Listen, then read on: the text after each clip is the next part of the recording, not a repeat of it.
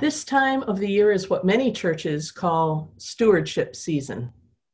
I've never liked that title very much. It feels obligatory and almost leads to a feeling of guilt around how much we give to the church, or if we're not in a position to do that, we feel less than. And really, it's not about that at all. Stewardship is about being thankful for what we have, for all that we are, and in this case, for all that we are as a faith community. Some churches see how much money they get in through pledges by their people, from their people, and then they build their program based on that. So it's like the money comes in and then they look at their mission. South has never done that, at least not for the years that I've been around. Instead, we pay attention kind of to what God is calling us to do, and then we go about trying to get the money to support those things. Mission before money, not money before mission. So this week I invite you to make a list, either on paper or a mental list, or if you're tech savvy, to note it on your phone somewhere or your iPad. And hopefully you're better at remembering those mental lists than I am. I have to write everything down now, but a list of what you want our church to be and to offer. I don't know that we're going to get away from this electronic format for quite some time, maybe even another year, according to some of the doctors. On the other hand, maybe we'll be surprised and we'll be able to worship in person again, maybe as early as the spring. If we do worship in person, do we want these electronic formats to disappear?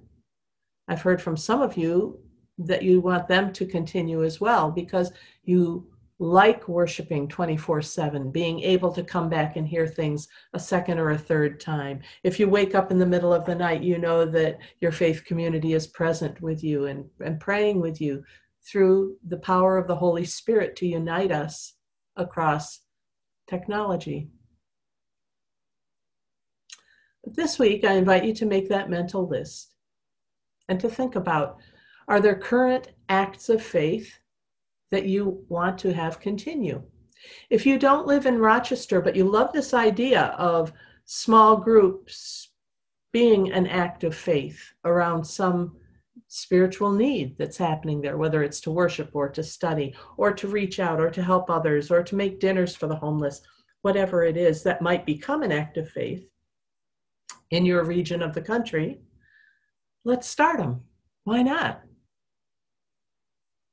Are there current acts of faith that you want to have continue? Are there new ones that you would like to create?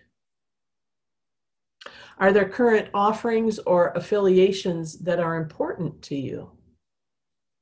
And I'm going to ask you to send them to me any way that you can, just so that I can share with other people what some of you are thinking, either by email, and you can reach me through the contact link at our website, which is on the end slide, or by US mail.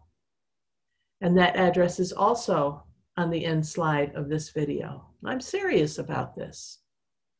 What do you want this ministry to be?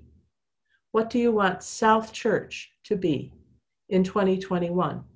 Worship, Bible study, hymn sing? I know it's a little tricky because we're still in the COVID shutdown, but I really think that we're going to be here at least through June of next year, maybe through the summer. So put it all on paper, what you would like us to be if we are a virtual community only, what you could see us being if we were a virtual and in-person community.